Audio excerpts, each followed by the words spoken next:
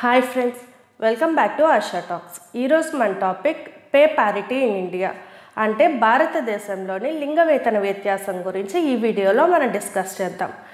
లింగ వేతన వ్యత్యాసం అనేది చెల్లింపు ఉపాధి మరియు కార్మిక మార్కెట్లలో మహిళలకు మరియు పురుషులకు గల వేతన వ్యత్యాసాన్ని వివరించేదే ఈ లింగ వేతన వ్యత్యాసం అనేది. మన స్టాటిస్టిక్స్ ప్రకారం అంటే గణాంకాలలో చూస్తే 2013 నాటికి మన భారతదేశంలో 24.81% అనేది ఈ లింగ వేతన వ్యత్యాసం ఉందని గుర్తించున్నారు. ఇక ఆర్థిక రంగానికి వస్తే ఆర్థిక వ్యవస్థలో మహిళల్లో భాగస్వామ్యాన్ని బట్టి చూస్తే ఆ జాబితాలోని ఆఖరి 10 దేశాలలో మన భారతదేశం కూడా ఉన్నట్లు ఆ నివేదిక పేర్కొంది. ఇక ఈ నివేదిక వల్ల ఏమైందంటే వ్యత్యాస వేతనాలే కాకుండా వ్యత్యాస ప్రాతినిధ్యం అనేది కూడా ఈ భారతదేశంలో ఉందని గుర్తించున్నారండి.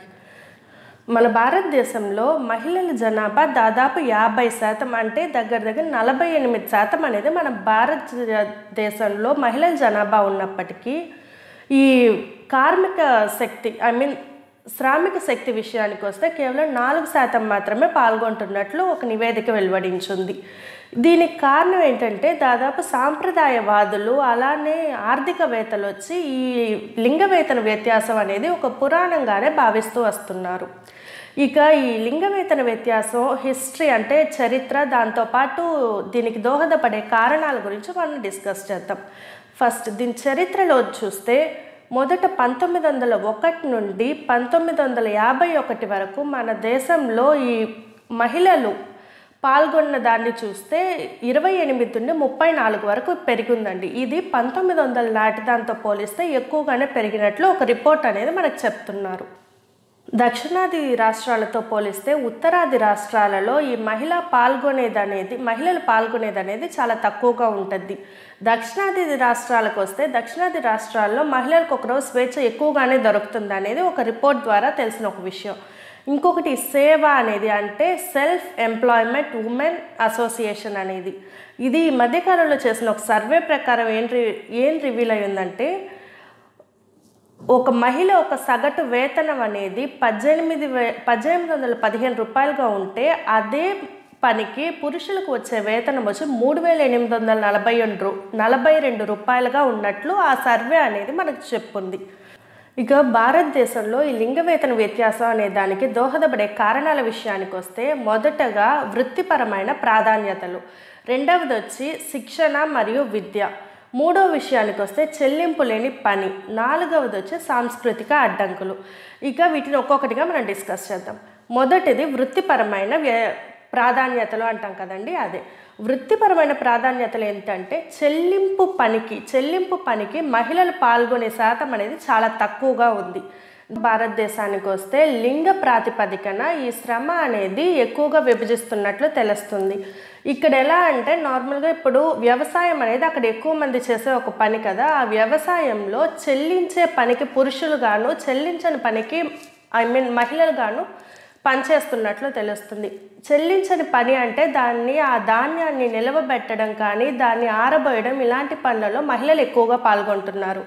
కానీ ఆ చెల్లించే పని వచ్చేటప్పటికి ఆ దున్నటం కానీ ఆ వరి కొయ్యడం వాటిల్లో వచ్చి పురుషులు ఎక్కువగా పాల్గొన్నట్లు ఒక సర్వే ప్రకారం తెలుస్తుంది. ఈ విధంగా వచ్చి ఆ వృత్తిపరంగా ఏ వృత్తి చేస్తున్నారో అనే దాని ప్రకారం ఈ మహిళలు పురుషులు ఈ విభజన అనేది జరుగుతుంది. ఇది వేతనంలో కూడా ఎక్కువ వ్యత్యాసాన్ని కలిగిస్తుంది. రెండవది వచ్చేటప్పటికి విద్య మరియు శిక్షణ అంటాం కదా. విద్య మరియు శిక్షణకు వచ్చేటప్పటికి ఆడవాళ్లకు విద్య అనేది ఎక్కువగా అందట్లేదు. అంటే ఎక్కువ చదువులు చదవడం కానీ వాళ్ళకంటూ ఒక హయ్యర్ స్టడీస్ ఆ గోల్స్ అనేవి తక్కువగా ఉంటున్నాయి.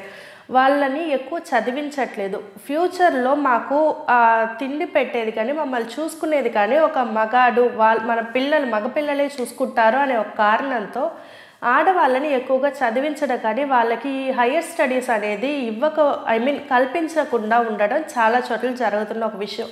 ఇది అన్ని చోట్ల జరుగుతుందని చెప్పట్లేదండి, కానీ ఇప్పటికీ కొన్ని చోట్లలో ఇలానే జరుగుతుంది అనేది ఇక్కడ ఒక విషయం. మూడవది చెల్లించని పని విషయానికి వస్తే 1955 మానవ అభివృద్ధి నివేదిక ప్రకారం అంటే హ్యూమన్ డెవలప్మెంట్ రిపోర్ట్ ప్రకారం మహిళలు వాళ్ళు పనిచేసే సమయంలోని దాదాపు 3/4 సమయాన్ని వచ్చి చెల్లించని పని వైపే స్పెండ్ చేస్తున్నట్టు ఒక రిపోర్ట్ అనేది ఉంది. అలానే పురుషుల విషయానికి వస్తే పురుషులు వాళ్ళు డబ్బు అంటే చెల్లించే పని కన్నా చెల్లించని పనిలో కేవలం 1/4% పనిచేస్తున్నట్టు ఆ రిపోర్ట్లో వెలువడించింది. ఇలానే ఇక మన భారతదేశంలోకి వస్తే దాదాపు ఎక్కువ శాతం అనేది వ్యవసాయం అనేది ఉంది. ఒక ఉపాధిగా ఉండేది వ్యవసాయం ఎక్కువగా ఉంది. ఇలాంటి ఆ వ్యవసాయ రంగంలో కూడా చెల్లించే పనికొచ్చి పురుషులే ఎక్కువ పనిచేస్తున్నట్లు, చెల్లింపు లేని పనిలోనే ఈ ఆడవాళ్ళు అనేది ఎక్కువగా పనిచేస్తున్నట్టు ఆ రిపోర్ట్లో పేర్కొనున్నారు. ఇక 4వది సాంస్కృతిక అడ్డంకులు అంటాం కదా, అదే ఆ సాంస్కృతిక అడ్డంకుల విషయానికి వస్తే ఎక్కువ మంది ఈ బయటకు వెళ్ళి పని చేయడం వాటిని చాలా వరకు ఎంకరేజ్ చేయరండి. చాలా వరకు ఎలా చెప్పేదాన్ని ప్రోత్సహించరు. ఒక సర్వే అనేది జరిగింది. అక్కడ ఇంటర్వ్యూస్ కూడా చాలా మందిని కండక్ట్ చేస్తున్నారు. వాళ్ళు చెప్పిన ఒక విషయాలు ఏంటంటే, మేము బయటికి వెళ్ళి వర్క్ చేయాలి అనుకున్నప్పుడు దానికి తగ్గ ప్రయత్నాలు మేము చేస్తున్నప్పటికి కూడా ఒకవేళ ఆ పని వల్లే మా జీవనం ఆధారపడి ఉంది, మేము బతకడం కానీ మేము ఒక సొసైటీలో గౌరవంగా ఉండడానికి కూడా ఆ పని అనేదే ముఖ్యం అనే అందరికీ చెప్పినప్పటికి కూడా వాళ్ళు అది ఎంకరేజ్ చేయకుండా, ఇలా కానీ మీరు పని చేయాలి అనుకుంటే వాళ్ళ ఆస్తులు ఆ సొంత ఊరిని వదిలి వెళ్ళిపోండి అనేటట్టు కొన్ని చోట్ల ఇప్పటికీ కొన్ని గ్రామాల్లో ఈ నియమాలు అనేవి ఉన్నాయండి.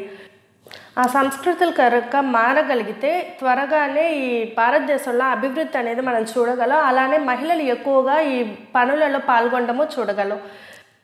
ఇక గణాంకాల విషయానికి వస్తే రాష్ట్రాలకి ఇది మారుతుందండి. అందులో ఈ రాష్ట్రాల్లో ఎక్కడ ఈ లింగ వేతన వ్యత్యాసం ఎక్కువగా ఉంది అంటే బీహార్లో 63% అనేది ఉంది.